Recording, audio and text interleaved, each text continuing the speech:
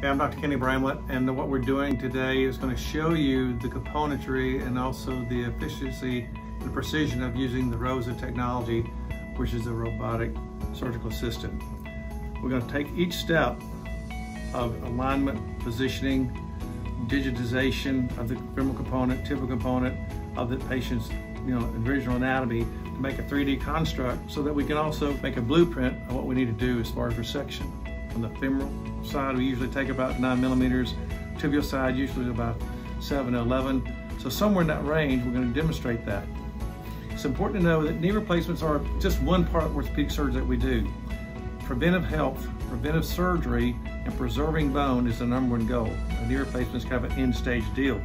So if we can do protective componentry, prevent processing as far as having advancing disease, and also allow the patient to perform at a much higher level without implantation, certainly that's my goal. Surgery is good, but non-surgery is even better for the patient. Anytime we can conserve and maintain bone, their anatomy bone, their personal bone, by either with arthroscopy, cartilage reimplantation, even smaller procedures which are minimally invasive, that's what we're going to do.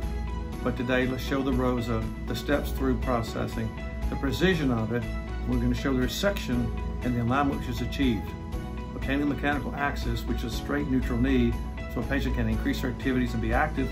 That's the ultimate objective. So bear with us. It'll be just a video we're showing in the operative procedure theater downstairs at Surgical Institute of Alabama. We do outpatient total joints here. We've been doing there for several months now, and actually a year.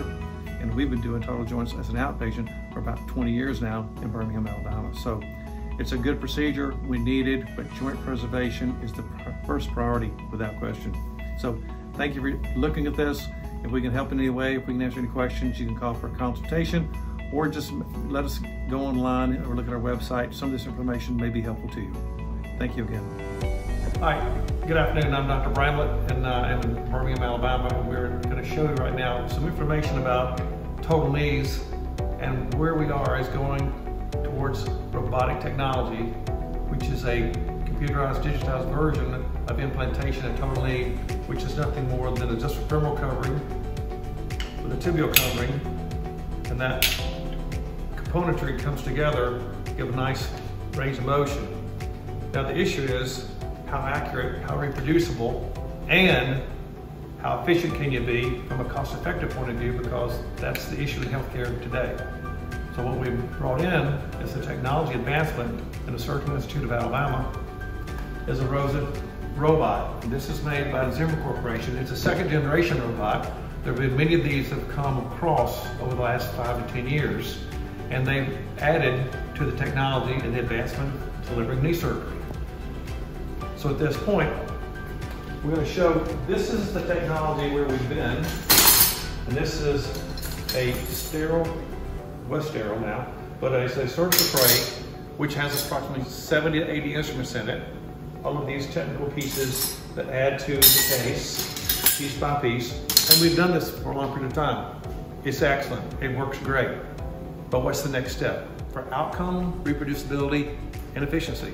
So now we have this tray, which allows you to be able to use the ROSA robot, Robotic Surgical Assistant, which is what ROSA stands for, to be able to be very efficient and reproducible, because it's all about a good result is good, but a better result, reproducible result, is better. We're not looking for average. We're trying to get as tight and as close, as accurate as possible. Okay, the second step of our information here today is to show you what we have to do is categorize and document the anatomy of the femur and the tibia while making these anatomic landmarks very reproducibly accurate.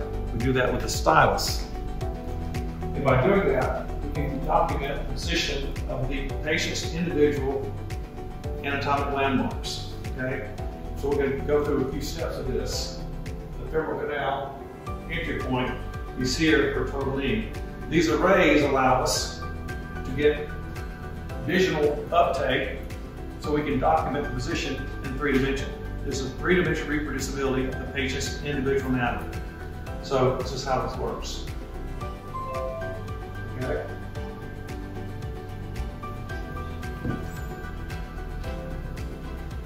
The condylar position of the patient of their condyles in a similar fashion.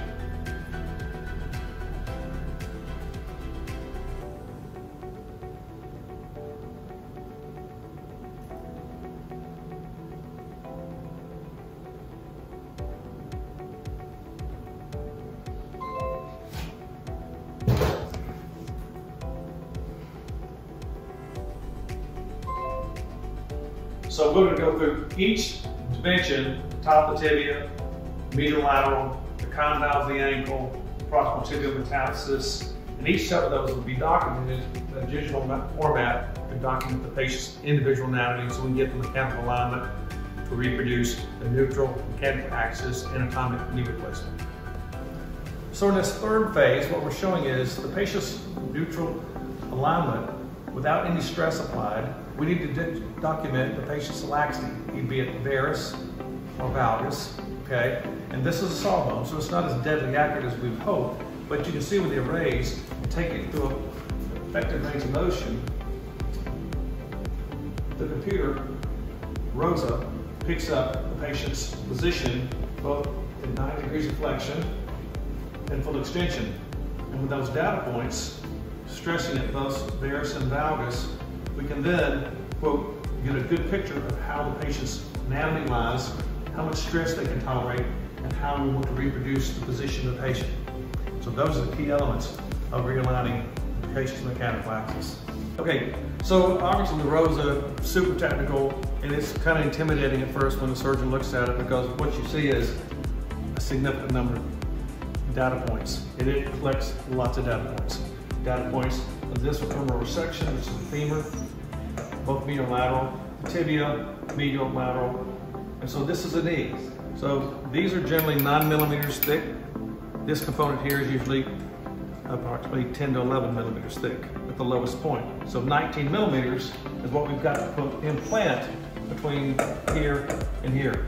So that's why the numbers are designed to allow us a appropriate section without overcutting, and certainly not undercutting, so that we get the perfect position. Once that's in place, our flexion extension gaps are controlled so that if we put the patient through a full range of motion, they have the same tightness, if you will, or symmetric balance is what we're really going for. Symmetric balance of the knee as it goes through full extension all around to full flexion.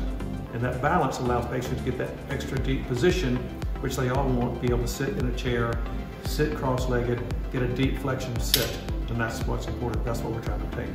All right, so the next phase of this whole process is we're looking at what we've created is a precise blueprint of each patient's custom anatomy.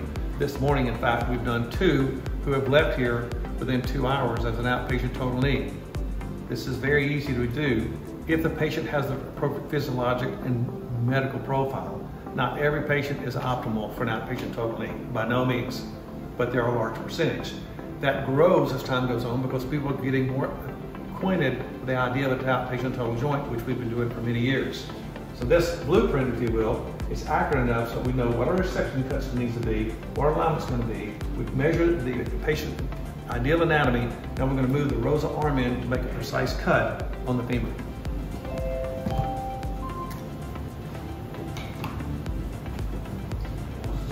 So this is a cut block, which has been registered by the position of the technology in the room. It's stabilized. And now we're going to walk it down to the distal femur. Come around there if you will. There it is. That's 3-dimensionally accurate to the patient's own individual anatomy. So we take a saw, do that slot, and we make a cut. Okay, this is Dr. Bramlett again here. Look, we're trying to finish up with this demonstration, but what we've got here, that's the bone we should cut from the femur and the tibia respectively. And we said we want to cut about 19 millimeters. And actually, that's about what that is if you combine both of those. So that's an accurate precision cut. That's because this is the cut guide from the ROSA arm, which gave us a distal femur cut, allows us to put in a total knee. And this is in place with appropriate position. What we chose on the blueprint is exactly what we're able to implant in the patient. Now, this is a sawbones, but in real life, it's a whole lot easier saw mills are quite difficult. So I'm going to show you, this is our live cut screen, which we use, taking away millimeters of cut.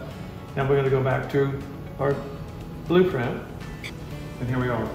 So we want to cut 19 millimeters, which that combination is about where we are. That gives us gap balance, both flexion and extension. Essentially, all we're doing is quantitating the precisional process of doing it on the length.